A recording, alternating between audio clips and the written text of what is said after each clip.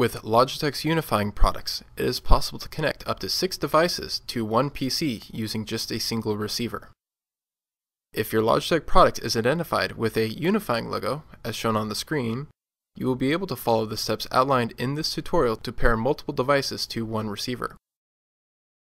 To connect additional devices to your existing unifying receiver, first you will need to install Logitech's unifying software. If you have already installed the latest version of Logitech SetPoint software, the unifying software should already be installed on your system.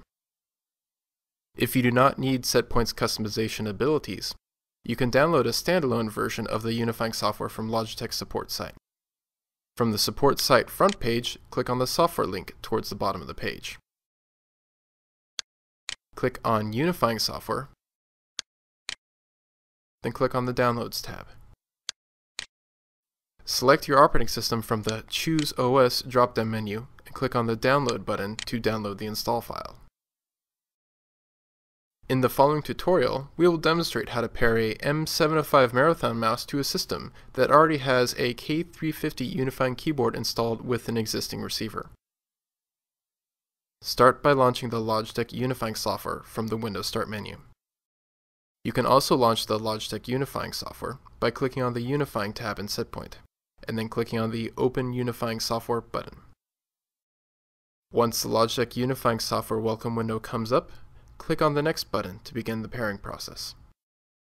Follow the on-screen instructions to pair your new unifying product by turning the power switch off and then back on.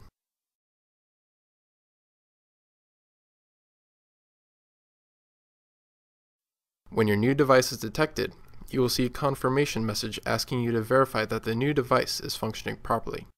Once you verify that the new device is connected, select Yes, and then click on the Next button to continue. If your new unifying device did not pair correctly, you can restart the pairing process by selecting No, followed by the Next button. Your new unifying product should now be paired to your existing unifying receiver. Click on the Finish button to close the Logitech unifying software. If you would like to pair an additional unifying device, you may do so by clicking on the Pair Another Device button to restart the pairing process. Although you can connect up to 6 different devices to one unifying receiver, a unifying mouse or keyboard can only be paired to one receiver at a time. It is not possible to pair a single unifying product to multiple receivers at the same time.